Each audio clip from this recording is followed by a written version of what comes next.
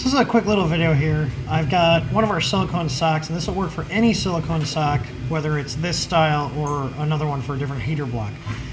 Now, some people do not like having these tight enclosed nozzle gaps on their hot end sock, and I'm one of them.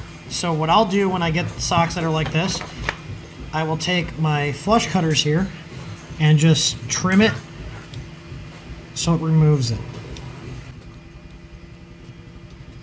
And just like that, you have a nice open hole. So the benefit of doing this is you can actually change the nozzle without having to take the sock off.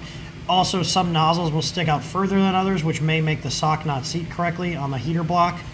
If you have an issue with the hot end heater block causing the sock to pop off, I would definitely recommend trimming this out so you're just left with a nice opening here. And again, this will work with our socks and any other socks that have a more enclosed area around the nozzle.